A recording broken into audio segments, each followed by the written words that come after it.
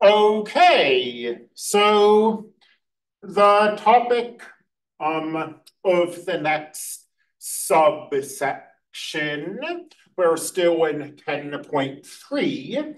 The next subsection is converting from polar coordinates to rectangular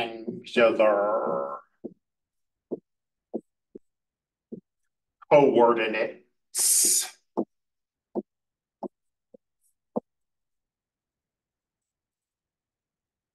And textbooks are kind of obsessed with converting from one type of coordinate system to another, with going from polar to rectangular and rectangular to polar.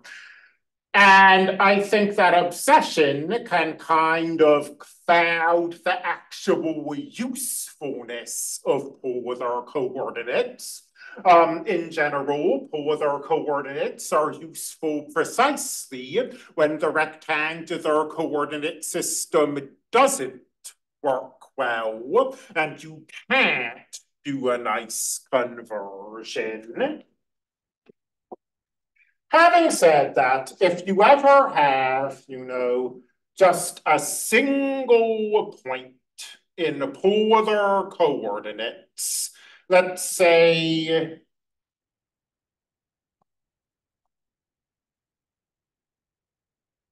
the point 3, comma pi divided by 2. And again, I'm going to jot down that this is in polar coordinates just because there's no visual difference between polar coordinates and rectangular coordinates. They're both parenthesis, number, comma, number, end parenthesis.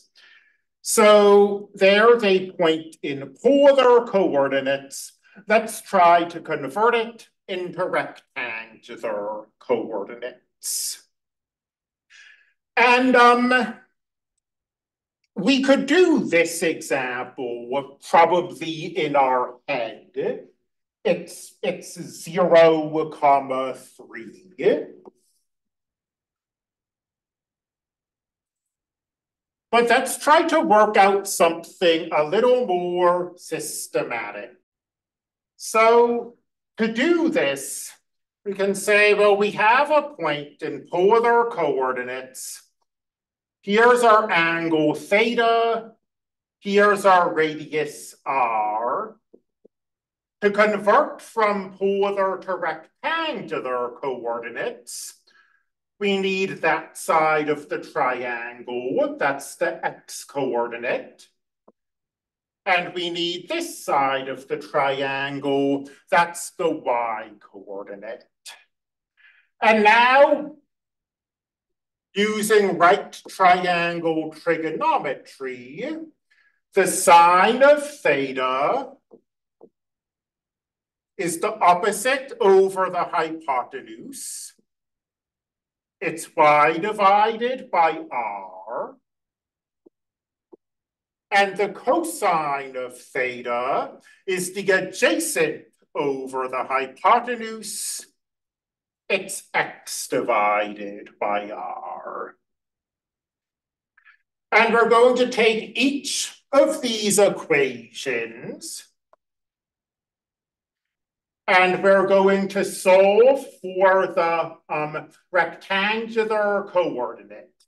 That is, in this first equation, y is r times the sine of theta. X is r times the cosine of theta. Now, go back over here. We are given r, the radius is 3. And we're given theta, the angle is pi over 2. So this conversion can be done in a plug and play manner using those equations. What's the x coordinate?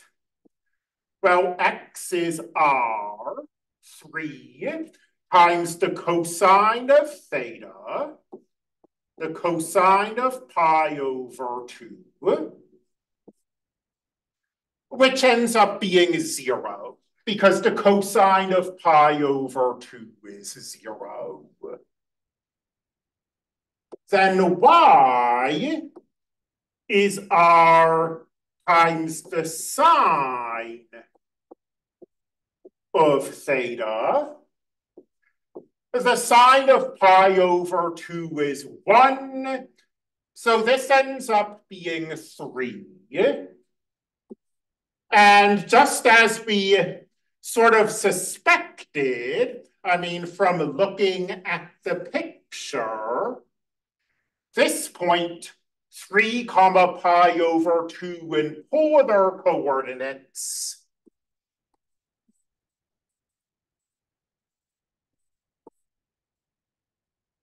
is 0 comma 3 written in rectangular coordinates. And you can do this with any point in polar coordinates. We obviously made our life simple with that pi over 2, because this is a sine and a cosine that we can take mentally without reaching for our calculator. But if it were, pi over 6 or 0.17 or any other number, we can still take the sine and the cosine of the angle. We'd have to use our calculator in that case.